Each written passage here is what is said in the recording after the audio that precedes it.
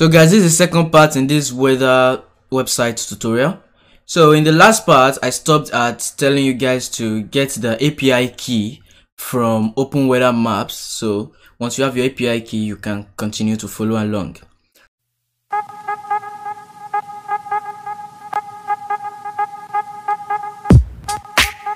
So this is the second and the last part of this tutorial. It's just a 2-part tutorial video. Now, this API key is very important for you to be able to access their API. After getting this API key, you can continue. Now, this is where we stopped at, which was where we just passed London back to this page. But now, whatever city a user search, we want to get the details. What we're going to do is go back into VS Code.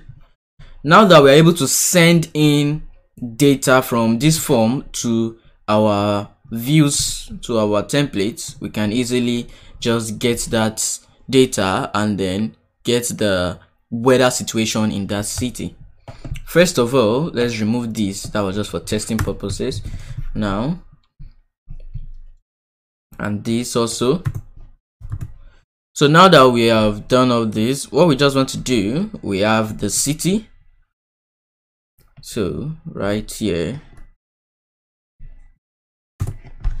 So now that we have city, we want to access this Open Weather Maps API from this our code. So we need some libraries. We need to import JSON. Now JSON is when we send a request to the API, it's gonna give us a response in a JSON format. So we need to import JSON to be able to actually get and then pass or filter this data. And then we need to import url_lib.requests. So now that we have this done, we are very good to go. So right here, I'm just gonna say something like res.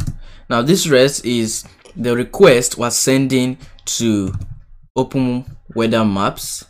Now what I'm just gonna do is to say url_lib.requests.url open. So we want to open a particular URL, and that URL is gonna be http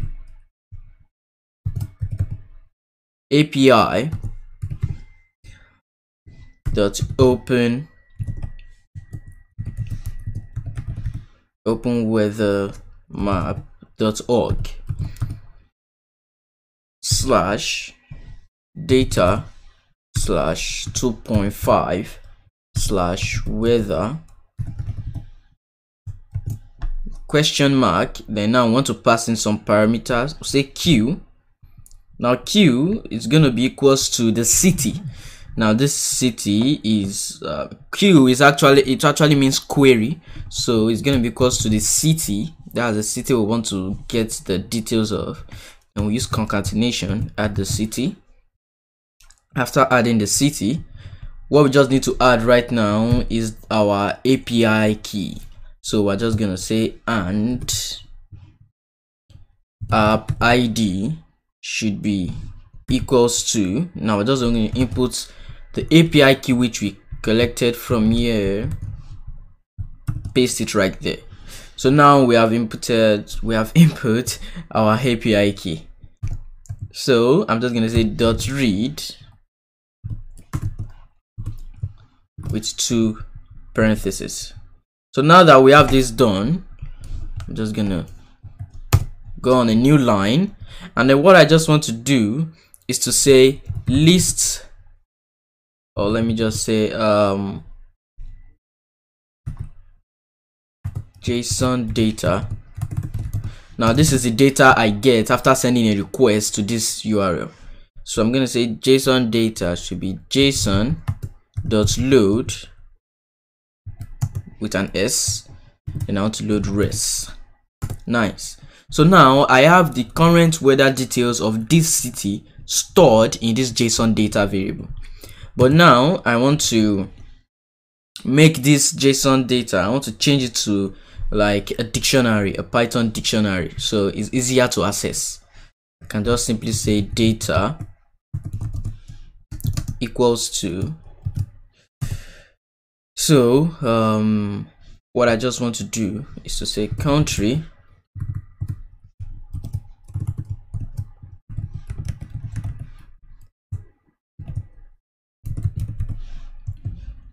should be string, and then from JSON data we say sys, and then we'll say country. So now after having this, we just use a comma to get some other details which we need. Now let's see what we need right here. That was the main reason why I put this down, so we know what we need. We need the coordinates. The coordinates. So another one is the coordinate. Now they actually have their documentation where you can get how to use all these, but I already know how to use it, so you can just follow up with this tutorial. So you can also get some more things about that specific location, even more than weather situation. You can see we're getting the coordinate, we're getting the country code. Now these are more about geolocation, so you can use their API for some more things. You can just go check their documentation, but for now let's stick with this. So coordinates, and then also a string, making sure it's a string, and then from JSON data what we just want to do is coord, and then another one after it. We want to get the longitude, which is shortened to long, and then we want to concatenate it. Let's just leave like a space or something. Now I want to concatenate it with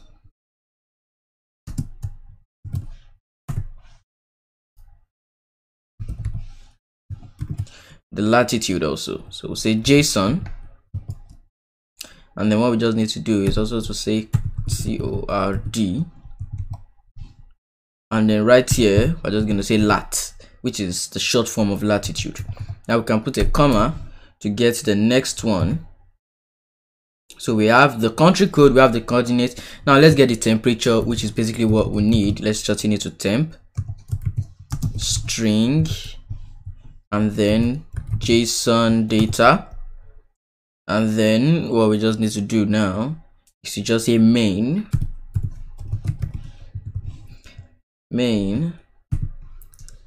temp, which is the temperature, plus K.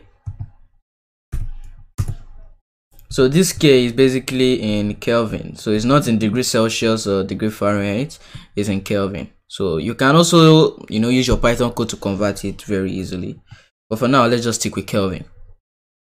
And then let's see, we need the pressure and humidity. Nice. So just say pressure. We forget to add our pressure, string, JSON data, main, and then pressure. Nice. So now we can just add our comma, and then the last thing we need is humidity. Then we say the same thing, string, then we just say JSON data, then we just say main, and then we just say humidity, basically humidity. Nice. So we can also add a comma just to avoid any errors, comma right here, and then we can just come down. Okay, so I think we're done with this data since we have it closed here already. So now we already have everything we need inside this data. So we'll say else data should be empty. So now what we just want to do is, after rendering this, we just want to pass data. Now we can access this from our HTML, which is quite cool. So now let's come into our HTML. So right now, instead of all these country code coordinates, we can just use these. Same thing for all. For the temperature also. For the pressure, humidity, and I think that's what we need. So now let's save this. Once we save this and we come back here, now let's hit. Okay, now you see that there's nothing in the output. So now let's hit London. Now we press enter. So it says bad request HTTP error. We come down here, unable to receive. So we are having some errors. Let's go and check what's up. Yeah, from this line, the error is coming from this line. So let's go see views.py. So let's see. Most of the time this happens because of HTTPS. Now let's go back to our page, London, and we hit enter. So we still have that error basically. So let's copy this, the URL in which we are trying to access, and then let's open it in a new page just to make sure that yeah, everything is working. Okay, now the reason why we're getting this is because right here there is no equals to. So let's go back and change that. So you can see that whenever we are passing a value, you can see there's supposed to be Q, which is the query, equals to city, then app ID equals to this. So let's just say query equals to then city. So I think that should fix our problem. Let's save again, and we come back here and search for London. Now you can see very good. We have country code Great Britain, which is where I live, I'm just saying. Then coordinate, we have the longitude and the latitude. Then temperature is 274.34 K. Yeah, I think that's correct. Then pressure, which is this, and humidity this. So we have all these which we need, and I think basically that's all we need for this project to be working. We can just do some little tweaks, like let's come back here, right here in the index. What we just want to have right here is like an H1, and then let's pass in, let me come here, yeah, the city. So let's make sure that the city is equals to blank, and then let's say city is city. Now we save this, we come back here. In here we can put city. Now let's save this and check. Ooh, as you can see, we have our page coming in as the HTML. So I'm very sure the reason is because there was a syntax error right here. So because of dictionary, we just have to cut that, do this, then we can just do something like this. So let's save it and go check it out again. So we hit enter. Let's wait for our code to run. Let's open that up. So we have an invalid syntax actually. So the reason is because let me come back here.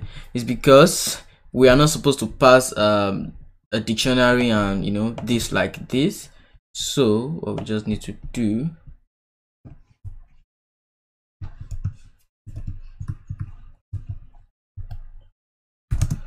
is this. So say data should be equals to data. Now let's save this, and then this should work back. Let's wait for it like 2 seconds or so.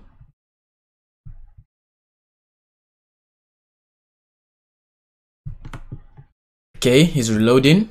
Yeah, done. So now let's save and let's hit London. So now we have London, but you can see that we have all these not showing. Now the reason why we don't have it showing is because it doesn't see it now as a dictionary again. It sees it as a normal variable.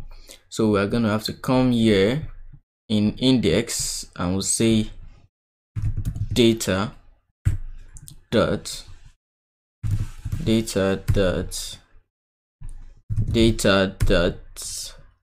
also need to add them in all, and then for humidity also. Now when we save these, come here, not here, hit refresh and submit again, you can see now we have London and we also have all these details. So that's basically how to just fix that or parse that. So let's search for another city. Actually, let's see Lagos. Now Lagos, country code Nigeria, which is NG. Then we have all these. Wow, cool temperature. Then let's see another city and then we move on. So Texas. Now Texas, country code US, and it gives us the details. Now this is what we want in this video. One more thing that we want to parse is when a user comes to this site, we don't want this to show. We want this place to be blank first of all. Then once the user search, this to show. So we can also do that by first using an if statement. So after row, right here, we're gonna say if data dot country code, then if we have these, they should be how the country code should be. If we have this, then let's show this else, which is our else statement, or let's just end the if. We don't need a else. Now let's save this and see. Come here, hit refresh, boom, it's gone. So what we're doing is we're saying if data.country code, that means if we have anything like this, then it should show all of these, but if not, obviously this will not be there. So now let's go and check it again. London, we hit enter, now we have this. But if we just come to the site normally, we don't have this. Now this is very good. This is what we want. So I hope you guys enjoyed this tutorial, which was really fun for me building also. If you did, please don't forget to smash that like button and subscribe. And if you have any question, drop it down in the comments. I'll answer all questions. Having that said, thank you so much for watching and bye for now.